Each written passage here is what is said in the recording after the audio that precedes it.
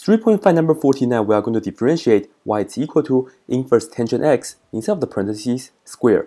This means we have inverse tangent x times inverse tangent x.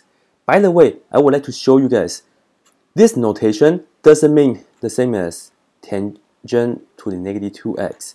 It doesn't mean 1 over tangent square x. They don't mean the same.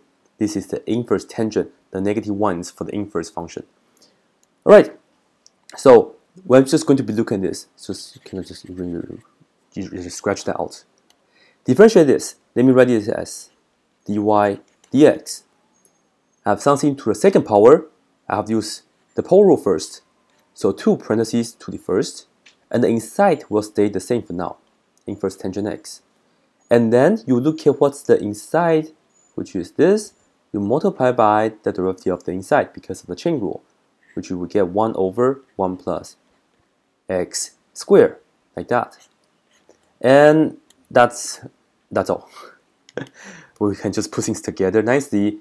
This 2 and then the inverse tangent x is on the top. So it's 2 inverse tangent x over that as the denominator.